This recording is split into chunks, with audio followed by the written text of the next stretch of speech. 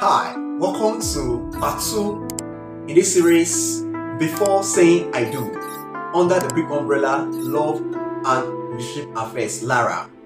In our part 1, we talk about the permanence of marriage, and that highlights the fact that divorce is not God's plan. So before one enters into marriage, you must consider the fact that it is a sacred institution, and for that reason, you must prepare yourself adequately. The reason why we are considering this Before Saying I Do series. Now we're going to talk about, in this part 2, understanding singlehood before marriage. Understanding singlehood before marriage. May I state clearly that understanding singlehood before marriage is essential for individuals to fully grasp their purpose and identity in God's plan. In Genesis chapter 1 verse 27 through 28, we learn that both a man and a woman are created in the image of God. And I quote, "So God created mankind in His own image. In the image of God, He created them. Male and female, He created them. God blessed them and said to them, be fruitful and increase in number. Fill the earth and subdue it." Friends, you see, in this passage, it's underlying the inherent value and purpose of each individual, regardless of their marital status. A Christian writer by the name Ellen G. White emphasizes this point when he states that, and I quote, "Every human being created in the image of God is endowed with power akin to that of the Creator, individuality, power to think and to do. The men in whom this power is developed are men who bear responsibilities, who are leaders of enterprise, and who influence character." This is from the book Education, page 17.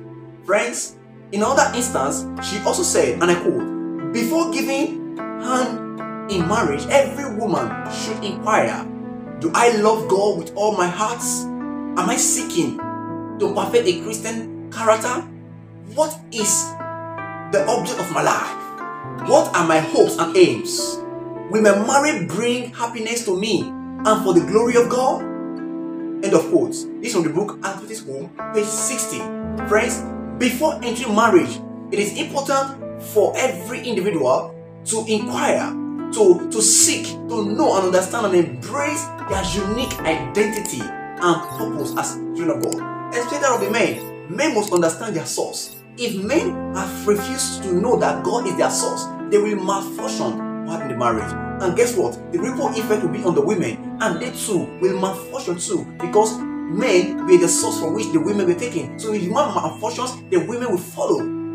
So friends, Ecclesiastes 3 verse 1 tells us that there is a time for every season, for every activity under the heavens. And of course, this includes time for singlehood. During this period of singlehood is a time for every individual to have opportunity to cultivate their gifts. It's an opportunity for them to cultivate their talent and relationship with God.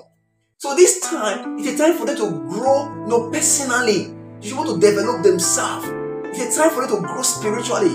It's a time for them to be able to build their emotional stamina, because they will need a lot of it whilst in marriage. It's a time for them to prepare themselves to be that compatible and fulfilled partner in the relationship. Because once an unfulfilled person meets with a fulfilled person, it will become an hindrance. It will be a misery. It will live a miserable life for that fulfilled partner. And guess what? The major effect will be on the unfulfilled partner, because he or she will always be casting her own unfulfillment on the partner.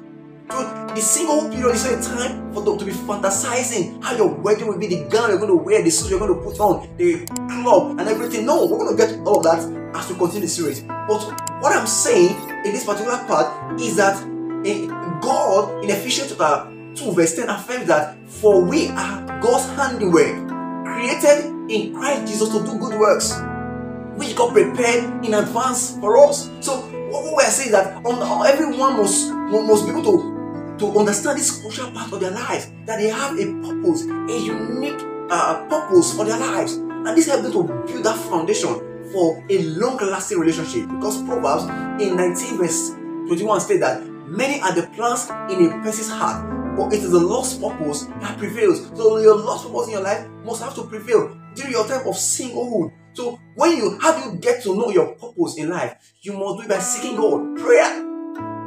If you buy a new gadget, a new equipment, you need to read the manual. So the Bible also plays a role. You pray, you read the word of God. In that we know what God wants to do. And then afterwards, you meditate, you watch out for God's providence, and then seek godly counsel. In this way, you will to see that God has destined you, has prepared you for something unique that only you or you can add to what other people are doing. So what we are saying, friends, is that you must enter into marriage, with this understanding. And when you enter into marriage, you have clarity, you have confidence, you have a shared vision with your future partner. So you not just be there just to do anything. No, it will be specially unique. The marriage will be for mission. To be married, married for mission, not just married for sex. I want to talk about all of these things. How many times will you do sex the whole of your 24 hours? If you love sex so much, see, sex is not the reason for marriage only. It's just what God has. I'm going to talk about it anyways. But in concluding this particular part, what I'm saying is that single before marriage is not merely a waiting period, but a time for preparation, a time for you to have a fulfilled, to fulfill God's purpose in your life as an individual. And when you embrace your identity, you cultivate relationship with God, and you fulfill your purpose. Singlehood becomes a time for you to be compatible, prepared for a fulfilled mission, a fulfilled life for you and your family.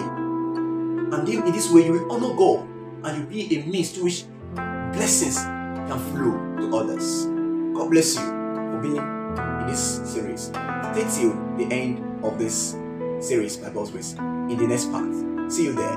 God bless you.